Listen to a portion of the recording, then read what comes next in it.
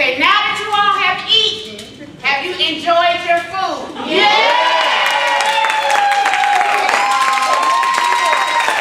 So I want you to thank our team, Divine Elegance, our event planning service. Cassandra Griffin said, give my mother a standing ovation for the food.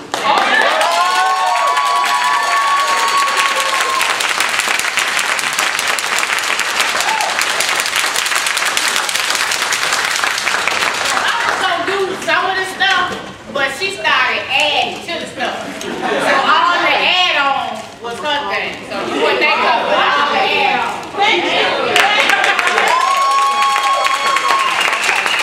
Okay, everybody got their stuff together. We're being seated. We're getting ready to start the Humorous speech contest. Thank you.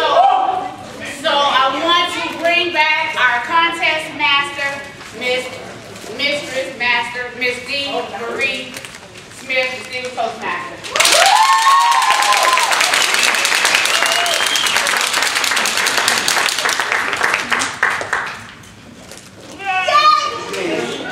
Good afternoon, fellow Toastmasters. I see everyone is and has been enjoying themselves. We will begin our humorous speech contest.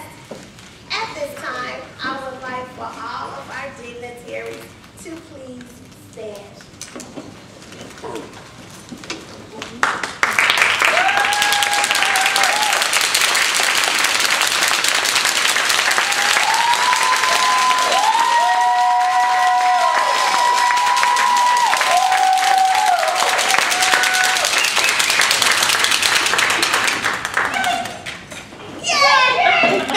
Yay! We saw our current leaders as well as our past leaders who have left a legacy and who will be leaving a legacy. We want to thank you for your service, thank you for your time, thank you for all that you have imparted to each one of us Toastmasters that are yet growing. Thank you, and thank you. At this time, we will now conduct our humorous speech contest. If you have used your cell phones, please remember to put them on vibrate or silent. If you are going to have them on your desk, please make sure that they're off so that the vibration does not alert the speaker. Our Sergeant at Arms will secure the doors. Members of the audience are asked to refrain from leaving or entering the room during the contest. After the contest, please do not leave the room until it is determined that all ballots have been collected. Please check to see if any devices such as cell phone or pages need to be turned off at this time. Here is the speaking order for our humorous speech contest. Contestant number 1, Tracy Brooks. Tracy Brooks, contestant number 1. Contestant number 2, Ulysses.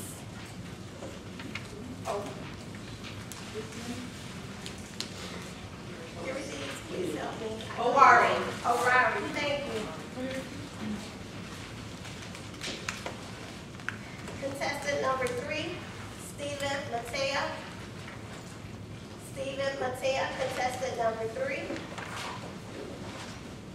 Contestant number 4, Maddie Sago. Maddie Sago, contestant number 4. Contestant number 5, John C. Raju. John C. Raju, contestant number 5.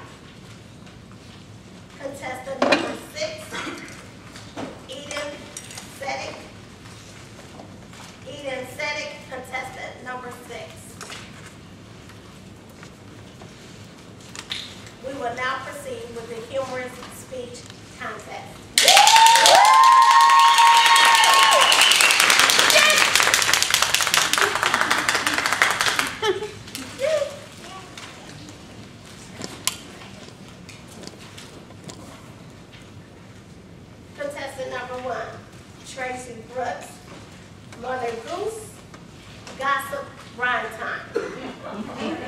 Mother Goose,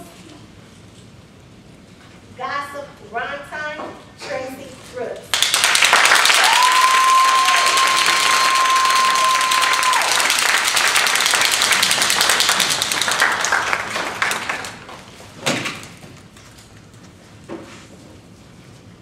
Well, good afternoon, ladies and gentlemen, Madam Toastmaster and fellow Toastmasters. Good afternoon. I am Olga Scratchendorf. Another Mother Goosey gossip rhyme time. Yeah.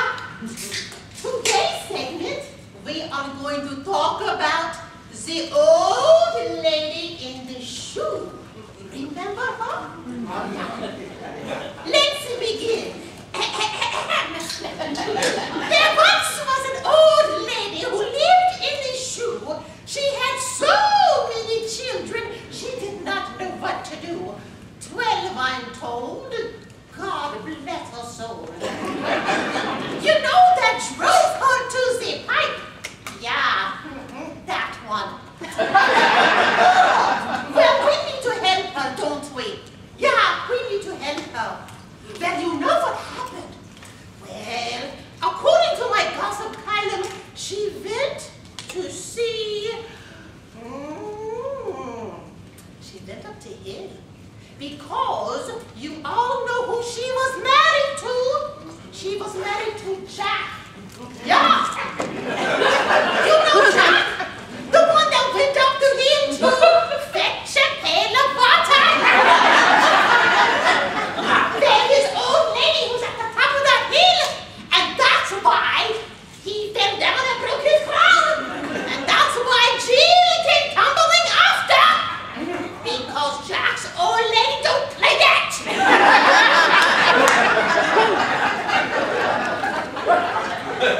So, she got rid of him. So she went to see Little Boy Blue. And he went and blew his horn in the middle of the night, calling for her. The sheep were in the meadow. The cow was in the corn. Now, where is that little boy who was looking after the sheep? Well, of course, according to the gossip column, he's tumbling in the haystack with old Jack's old lady, and they are fast asleep.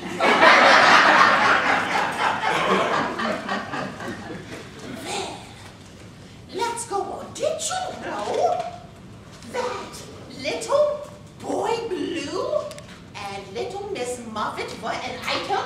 Oh yeah, it says right here in my gossip column. They were an item. You remember her? Little Miss Muffet? Yeah, she's the one that sat on the tuffet eating her curds and they. For all of you that want to Google that, curds and whey is cottage cheese.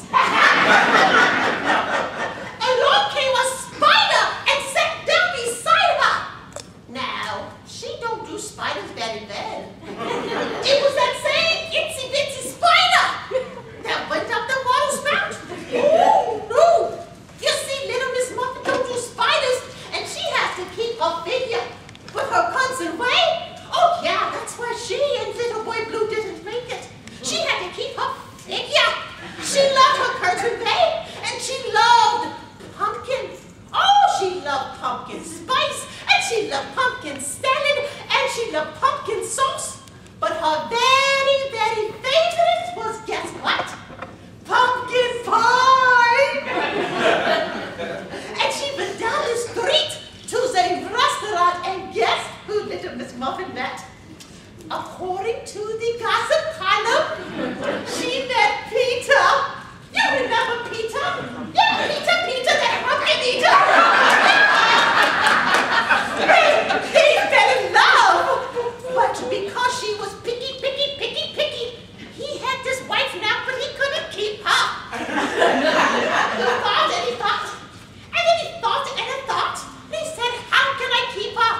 And he designed his home into a pumpkin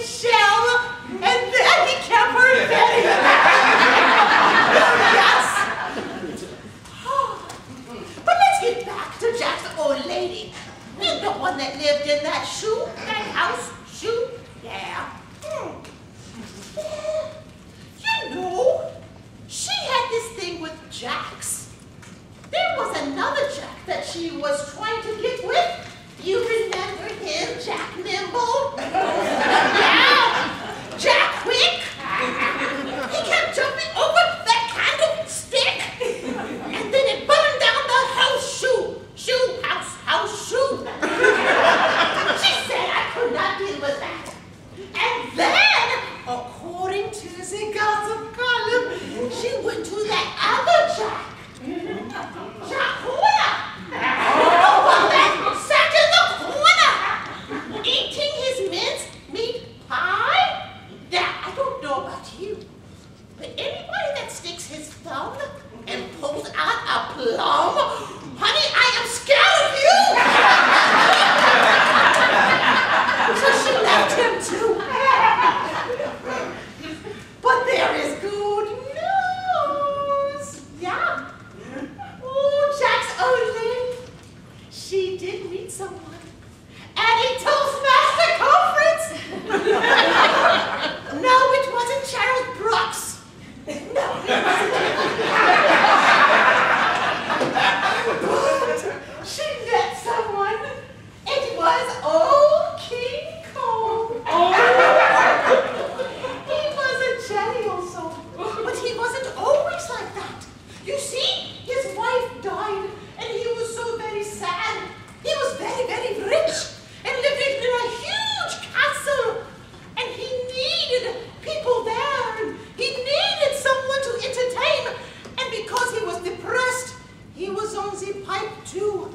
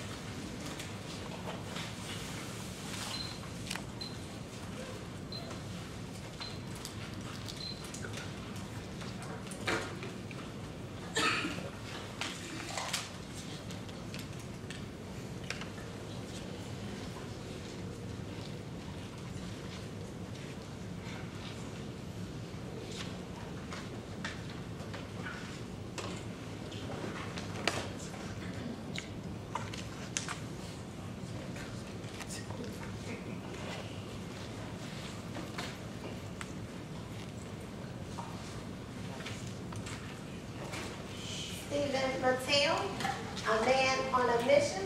A man on a mission, Stephen Mateo.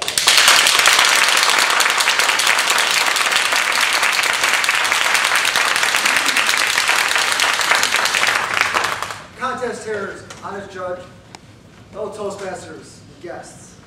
I am a man on a mission. What do I mean by that? I've been a homeowner for over 20 years. I've taken great pride in doing all the home improvement jobs in my house. From replacing ceiling fans, replacing toilets, sinks, and wiring. I'm the guy for the job. So came as quite a surprise one morning. My wife called me down to the basement, into the utility room, where there were some old steel pipes that I had nicknamed the Beast. She pointed to a dripping on one of the pipes and a puddle on the floor, and she said, "What are you going to do about that?" Well, being the community person that I am, I said, I grabbed a bucket and go, There you go. Big solved. She says, no. What are you going to do about the pipe? Oh, that. And as I thought of another smart answer, she said, the worst thing that you can say to a dude yourself, let's call a plumber. What? Plumber? That I got paid? Are you insane? Of course, I said this to myself. I said, honey, I'm your man. I can fix this. I'm a man on a mission.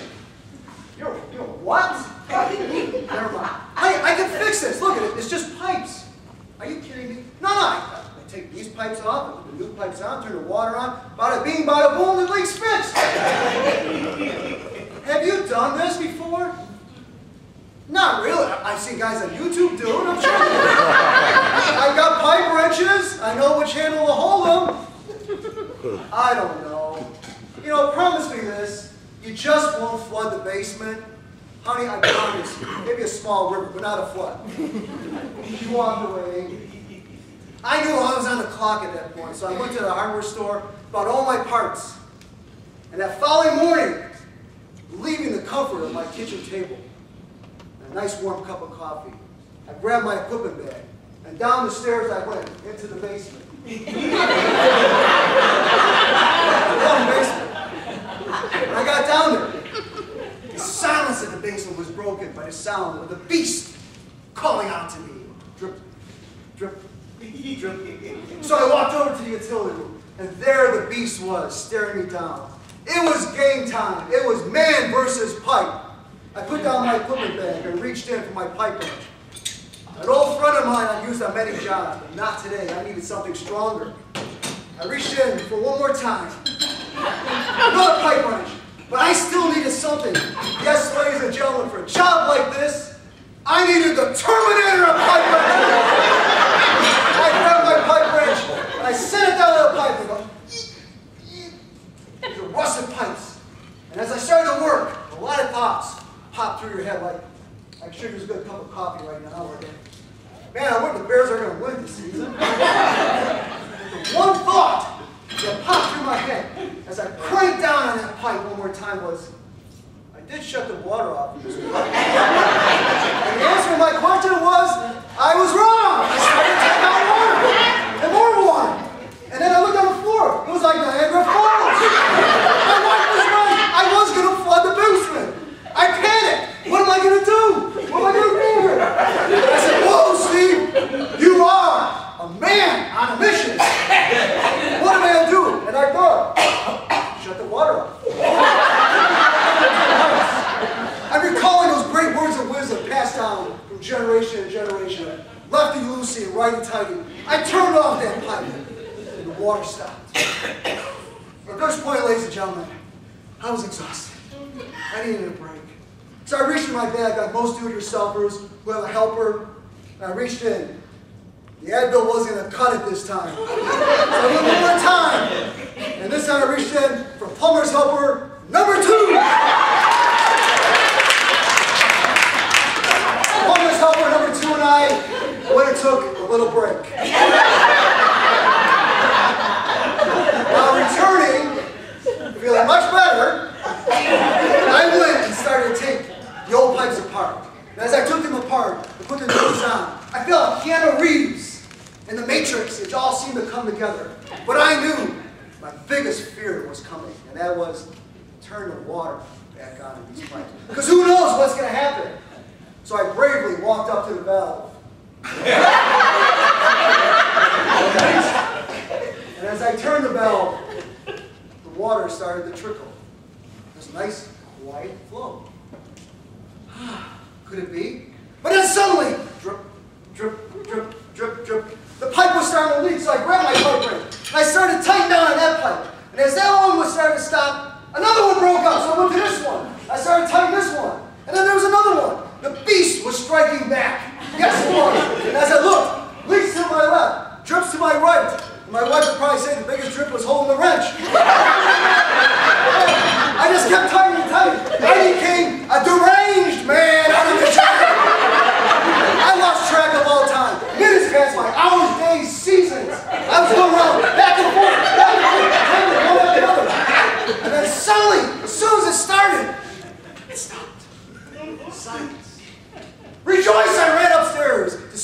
my family, but no one was there. Except my dad. He was more concerned about chewing on his bone than seeing me. But ladies and gentlemen, as a man on a mission, our accomplishments are our greatest success. So, in closing, I hope that today my speech will inspire you to take on that do-it-yourselfer job. You will get hurt, you will bleed, you will bruise. But those are the badges of courage. Be proud of yourself. Grab your piper, pull it up high, and say, I am that man, I am that woman, and I am on a mission. God bless you.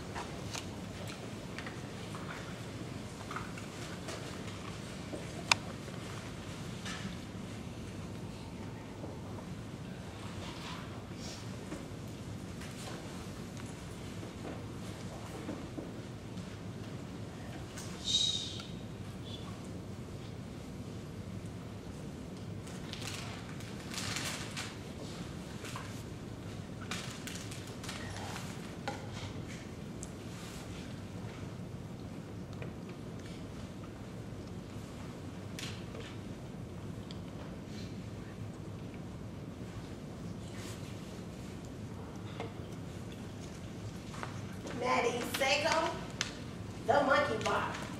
The monkey bar, Maddie Sago.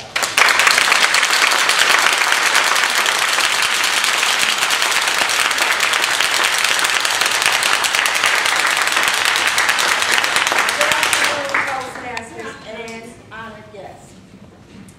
Embrace your childhood memories. They may be therapeutic for you, and they may just be interesting for other people to listen to. Booker T. Washington began his life as a little slave boy on a large plantation in Virginia. His home was a log cabin of only one room.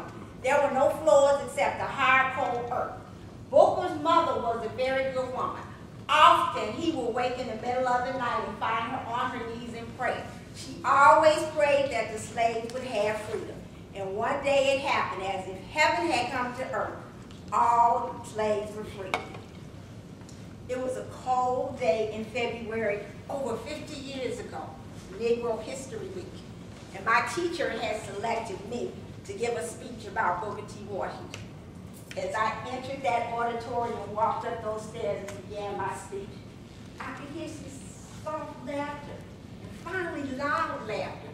It took me a while to realize that those snow pants that I wore under my dress to protect me from that cold weather had fallen below my knees. And there I stood in front of my class with my pants down to my floor. I remember my teacher tapping me on the shoulder, and I walked off the stage. For the rest of the school year, I was known as Drop Them Drop. Toastmasters fear has two meanings: face everything and rise, or forget everything and run. Well, that day I chose to forget it and run. I came up with a repertoire of excuses why I was not going to speak in front of the group. Excuse number one: Miss Brown, my dog ran away last night, and I'm just a nervous wreck. You know how I love my dog. We finally found her, but I just can't do that presentation. Okay, thank you. Excuse number two: I went to the dentist last night and woke up this morning and the whole side of my face is swollen. I look a mess. I can't do that presentation today. So, as I went on with excuses, I realized that sometimes something comes into your life for certain reasons, and it was Toastmasters. Toastmasters was going to bring my dream. I read all of the literature on Toastmasters, and then I practiced in the dark, on the porch, walking my dog, and I guess Spirit felt like I was ready, because I got a call from a dear friend telling me that her mother had made her transition, and she wanted me to speak at the funeral. Well, don't get me wrong now, she had told me earlier that her mother was sick, but I figured, you know, she was just talking with emotion, and by the time that funeral came, she would have forgotten we ever had that conversation. Well, she went on to tell me, Maddie, I made the programs up, and you are the second speaker. Oh, wow. I dug into my repertoire of excuses. That day, I went to the health club and came home in the middle of winter with flip-flops. In my subconscious mind, I would have rather chance catching pneumonia than to make a speech in front of the group. So as Saturday came closer and I was still in good health, I would have to pull in the last resort. Juliet, I'm in this club called Toastmasters, and I have a very, very important speech to make, Sarah. Now, I can come to your program, but I'm not going to be able to stay the whole time because I have to make this speech. Just as I had just about convinced her and myself about this speech, I got a call from the president of Toastmasters. They are canceling tomorrow's meeting. Spirit again. This time it was telling me, Maddie, it's time to rise and forget it all. So long story short, I made that speech. I went into my repertoire of Toastmaster books. And I said the beginning. I told things that, little sayings that Mrs. Rice had. The body of the speech. I told things that people did not know. See, our relationship spanned over 5 generations. Mrs. Rice was over 100 years old, and she was my grandmother's best friend. She was my mother and father, myself, my daughter, and then I introduced her to my granddaughter. I cannot remember what I said at the end, but my sister, who never complimented me on anything, said, that was nice.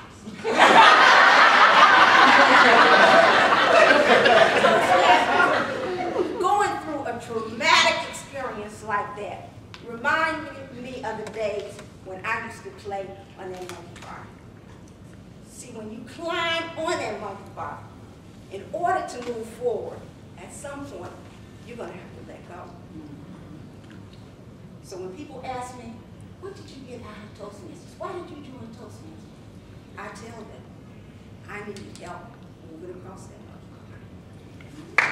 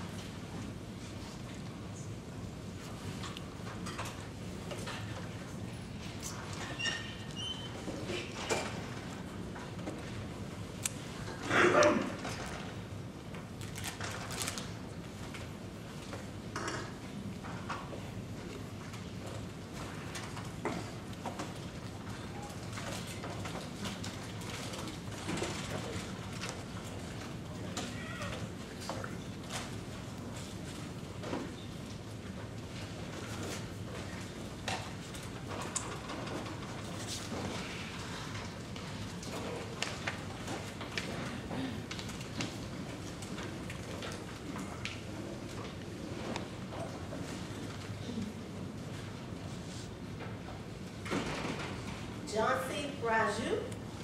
Lost in translation. Lost in translation, Johnson Raju.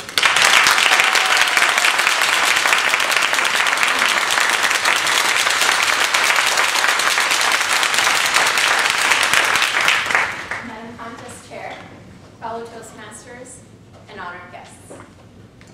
At one time or another in our lives, we have all been involved in conversations that have left us confused, scratching our heads and wondering, what just happened?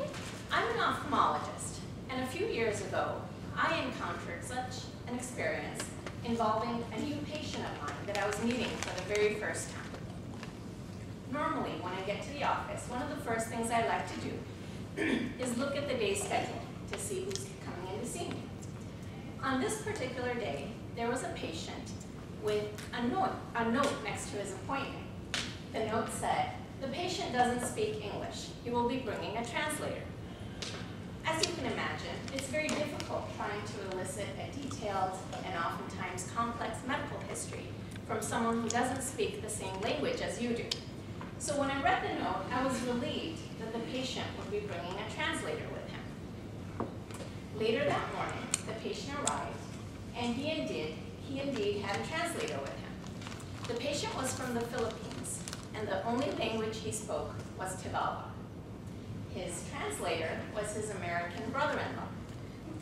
The brother-in-law explained to me before we started that he would be translating for us, and if we ran into any problems, we could call his wife, the patient's sister.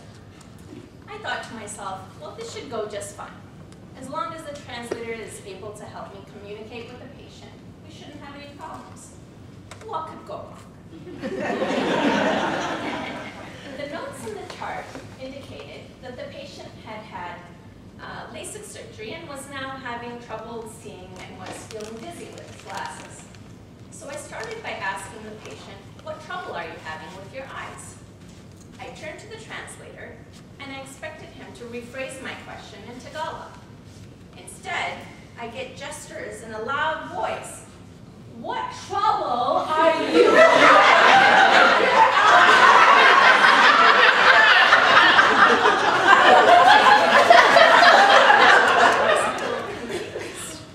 I mean, I don't know Tagalog.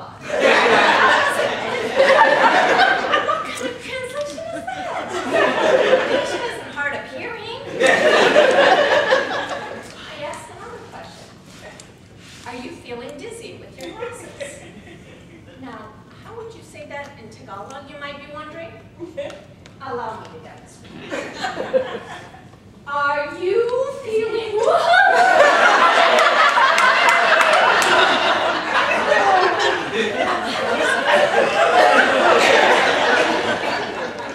At this point, many of you are probably wondering, just like I was, is that the language? So I asked him as politely as I can, do you actually know Tagalog? And he says to me, with a straight face and no irony whatsoever, yes, I've been learning since I met my wife, and I'm almost fluent in it. Hey, all right. Wanting to give him the benefit of the doubt, I proceed with my questions. I asked the patient, how long ago did you have your LASIK surgery done? Translation. And FYI, the ticking noises you're about to hear are a simulation of the noise the laser makes during surgery. How long ago did you have LASIK?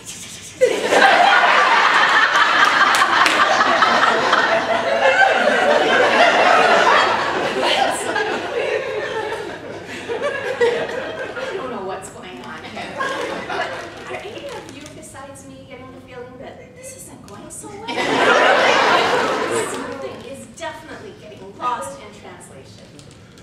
I ask the next question. I say to the patient, did you have any complications with your surgery? I turn to my translator. We'll have to call my wife for this one. You think? You must have seen the completely incredulous and dumbfounded look on my face, because then he says to me, well, I mean, I can't translate everything. You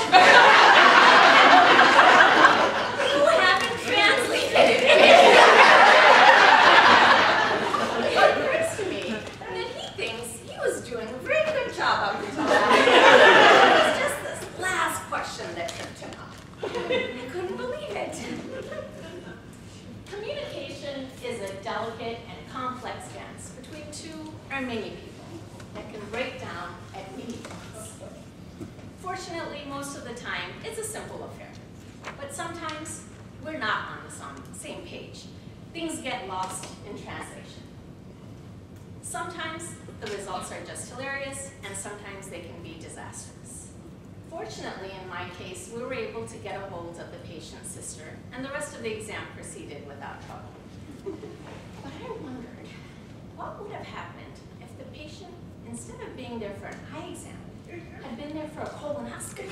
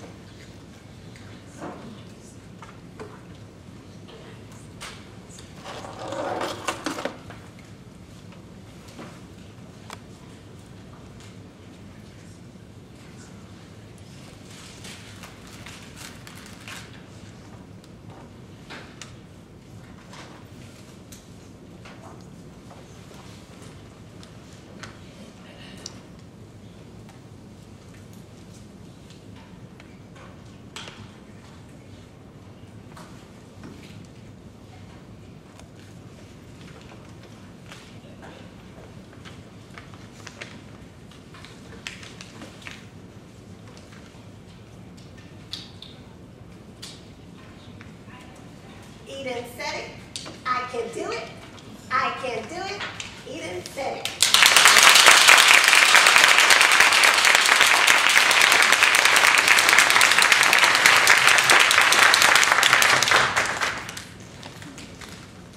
About 3 years ago, I was adopted by a second family, a big family, a family of Toastmasters.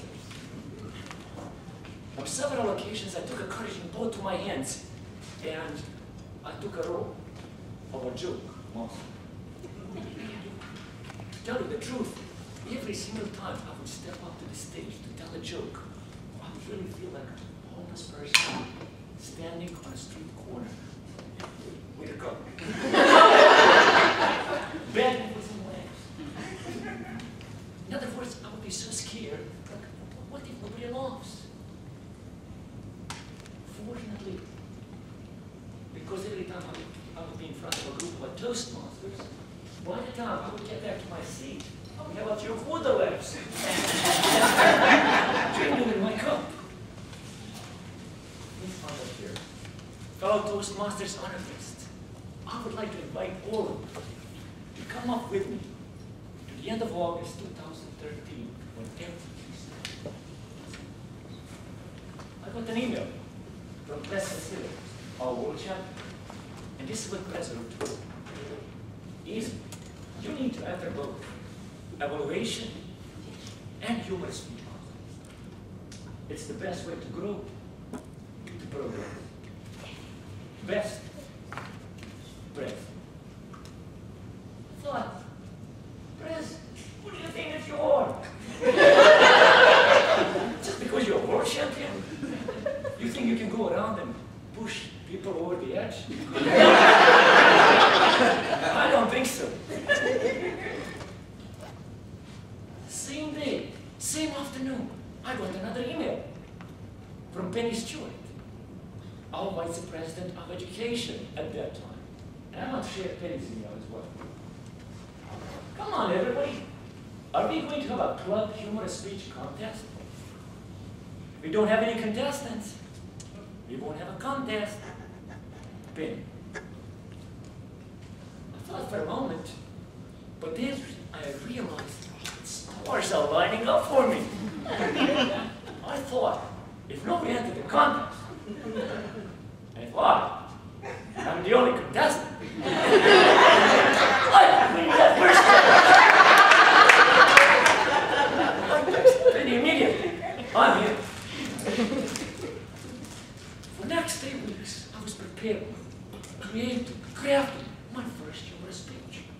Finally, I was on my way to my club humorous speech contest, but without a speech. Instead, I came with a hope. Nobody would compete. I still had a plan B, just in case another speaker would show up. I was going to use my fight or flight instinct. So I thought if another speaker would walk up, I'd be ready to fly. Fortunately, nobody entered the contest, and I won that thing. Easily and effortlessly. It was up. It's okay. Driving away home, I'm thinking, Ethan, I'm not really sure this strategy is going to work on the area contest. So you really need to do something on your speech. Again, for the next 2 weeks, I was crafting my first humorous speech. 3 days before the contest, still, I did not have my speech. I was on my way to Columbus, Ohio, with my semi-truck to deliver a load. And at one point, down the highway, I got hit by idea. Instantly, I started crafting, creating my first humorous speech. On the wheels, down the road. And then at one point, I pulled over an off-ramp, I jumped out of my truck, got into my empty trailer, and I rehearsed my speech for an hour. The next day, I did the same thing. I got back into my empty trailer and rehearsed my speech for another hour. And on the third day, I showed up in Evanston, Illinois, for my area humorous speech contest. To make things worse, I was speaker number 1. So what do you think that happened? I froze in the very opening of my speech. For about 15, 20 years. Felt that way. I did manage to finish my speech completely. All those little quarter laughs I collected, they were not enough to cover the high cost, high price of freezing. Still that day, on the way home, I took with me 3 big lessons. Lesson number 1, be well prepared. Lesson number 2, I learned when you're freezing speaking, you're not actually cold.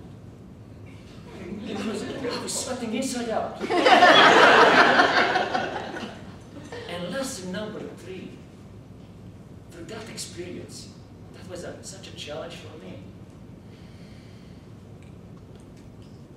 It was really a challenge of leaning into my fears, facing my fears, leaning into the unknown, and just learning to let go. With that, I was going to ask you, do you have any?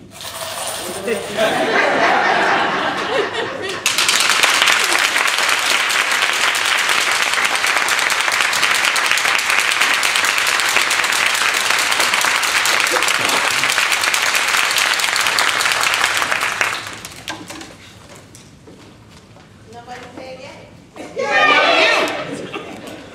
We would now ask everyone please remain silent while the judges mark their ballots and the ballot counters do collect.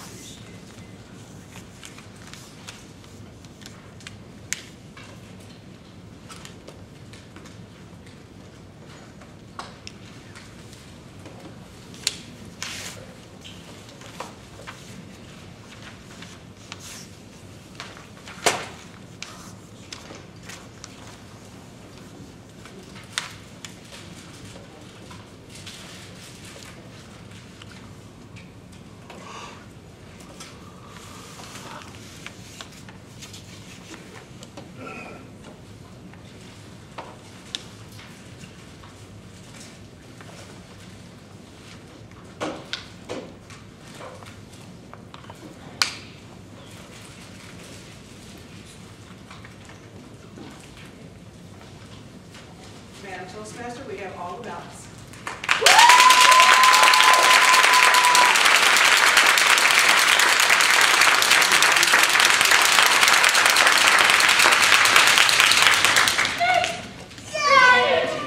Now, we're going to ask that all of our humorous speech contestants please come to the front in the order in which you spoke.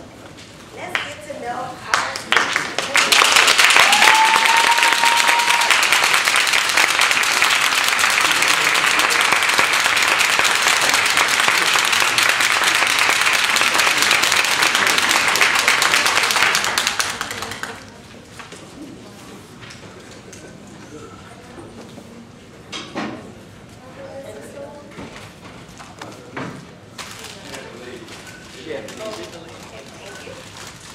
Okay, contestants, thank you all.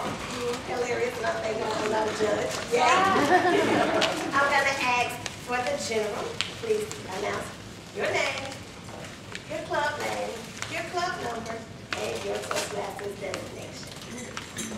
Hi, I'm Tracy Brooks. I am a member of South Suburban Toastmasters 5534.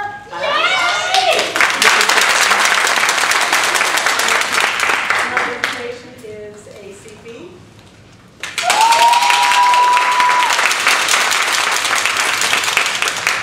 Hello everyone, my name is Eurydice Owari. I am a member of Pathfinders Toastmasters. That is Club 2734, and I am a DTS.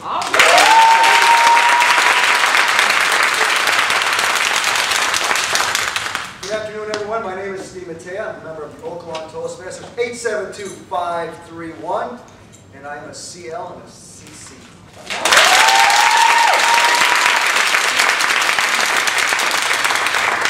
My name is Manny Sago, and I'm a member of Christ Universal Temple Club number 2667117, and I'm a CL Grimes. ACB.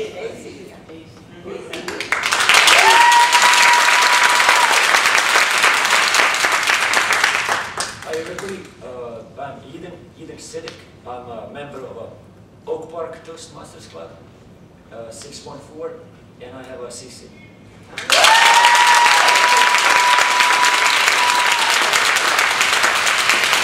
Now, you all may remember that I asked the first group who was their favorite team. I'm not going to ask you that. I want you to tell us why you chose the speech you chose. Well, it goes back to 20 years ago. When I was born. It was just something that I thought about. So I actually have a plethora of these different nursery rhymes in my head. And I wrote them years ago. And I didn't know what to do with them, so I just kind of tucked them somewhere. And when I decided to do the humorous, I went in my repertoire and said, do I have something? And it came to my mind, I have this. So that's why. Okay, and what is your favorite quote? I have so many, but one in particular that came to mind was something that my pastor said years ago, and it said, if you want change in your life, you've got to be willing to go through changes. Yeah. Wow. So I embraced that. Yay! Our South Division Director, LaShonda Milton, DTM. Thank you very much. Thank you very much.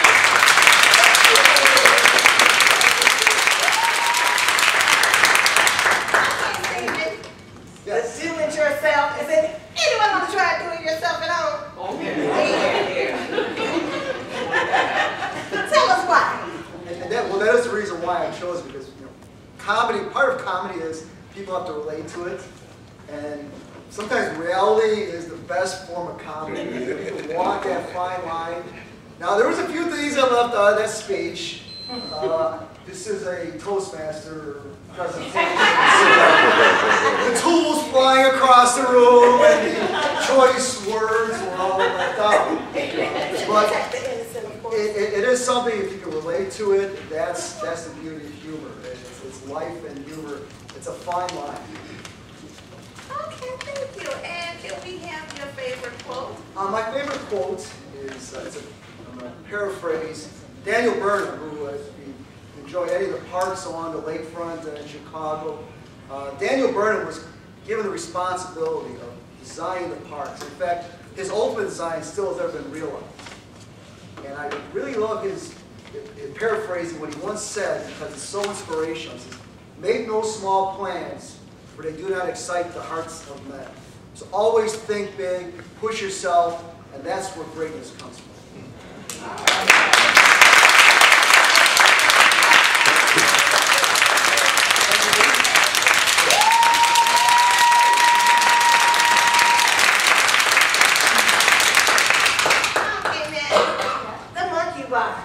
Tell us all about that. Or did you already tell us all about that? Well, why did I make the speech to me? Yes, ma'am. Because, like I said, it was over 50 years ago, and at the time, it was not funny at all. But after I matured and went through my journey and then thinking about it, it was funny. And I had never, remember I said it's therapeutic, I had never shared that with my family, with my granddaughter. My granddaughter cracked up, and then after she said, "Ooh, that's so sad."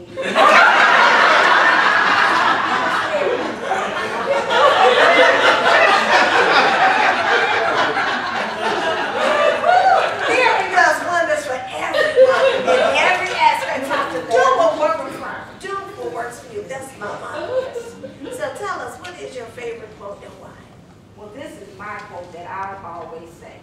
You just don't have to deal with it.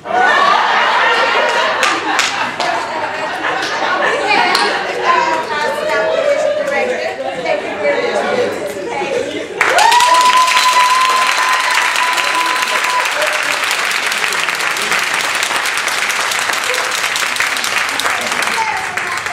So tell us, how much money you get? So tell us, why did you pick that speech for your humorous speech? So when I 2013, when I decided to enter the contest, and I was like trying to think of different funny things, and old things, and just nothing would come up, nothing. And finally, it was like the last 3 days, it came up like, why don't you tell them the story? How actually you create this speech? So it was, I created actually struggling to create something, couldn't come up with something, anything, and then just sharing the story, sharing the journey how it happened. So, Thank you for sharing, because a lot of times people go through, don't know what you go through to create speech, and it's helpful to know. So thank you for sharing your experience with us. And what is your favorite quote and why? my favorite quote is from Nikola Tesla. It says, "It's not human that I love, but humanity."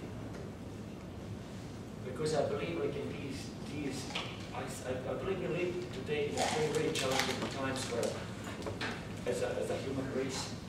And today, more than ever, I think it's important not to focus just on ourselves, but actually to see us together as a human race, as a humanity, not single and not separated. And that's the only way that we really can grow where we're meant to grow as human beings, like together.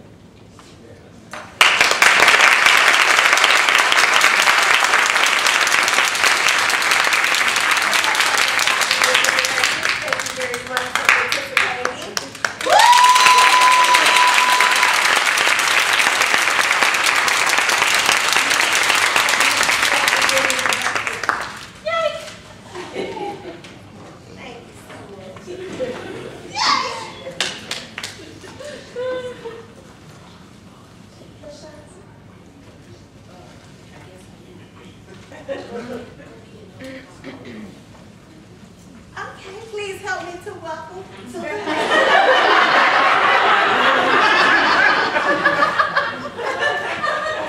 our awesome host. Just want to say our subdivision director, Ms. LaShonda Milton.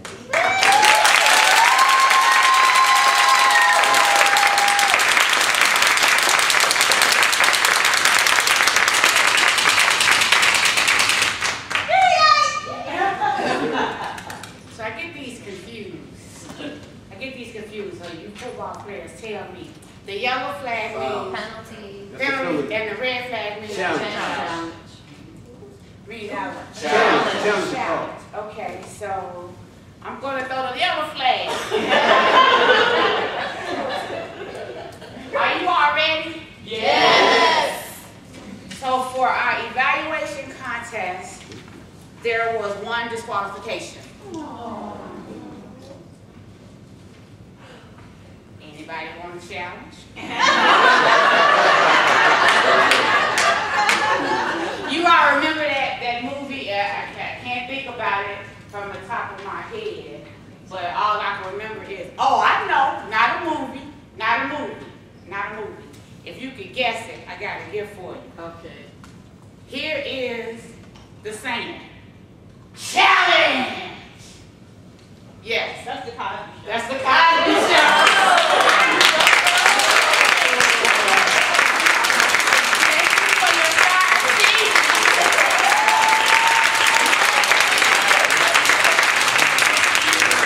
Just for the rest of you, if you didn't know, Cosby Show, that was the time when Cliff took Rudy tap dancing and got to competing with the tap dance, and he was all, you know, Cliff was, and the guy was, challenge! If you watch the Cosby Show, watch the episode, great episode, because he challenge! Cliff got tired, he was like, anyway, okay. Evaluation contest winners. I'm going to need my district director and program quality director to assist me. So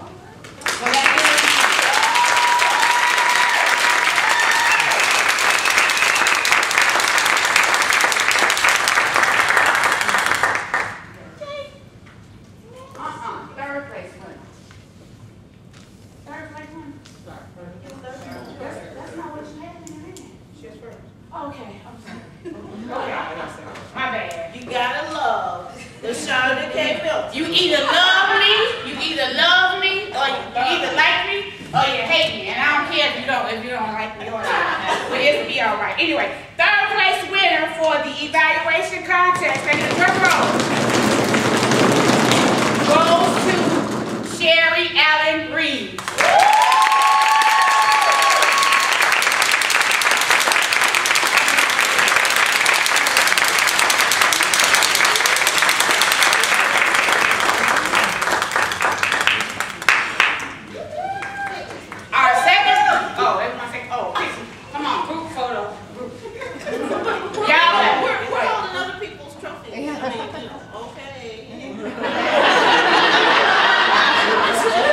Okay, we're not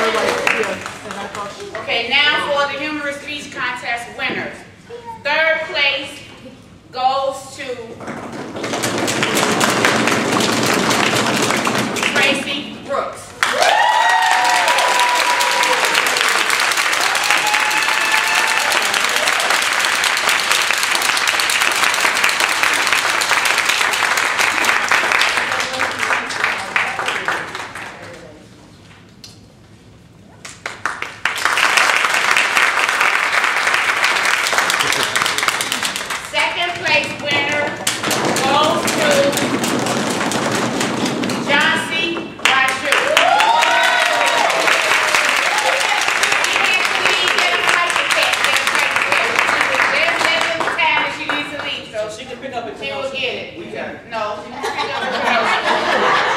No. Her team won't get it for her. And our first place winner, who will be representing the South Division at the district contest, is Stephen.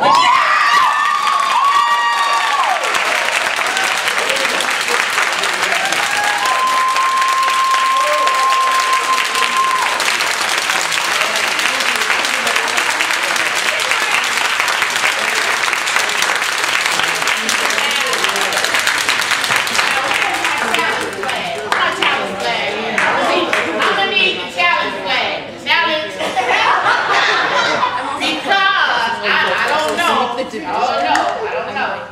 But do you all know that both first place winners came from Oklahoma? That's a challenge.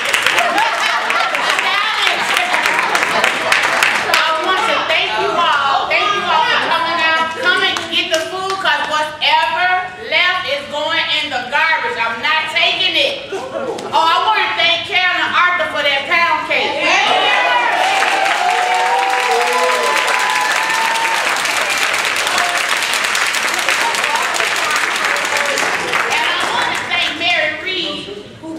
Also brought snacks.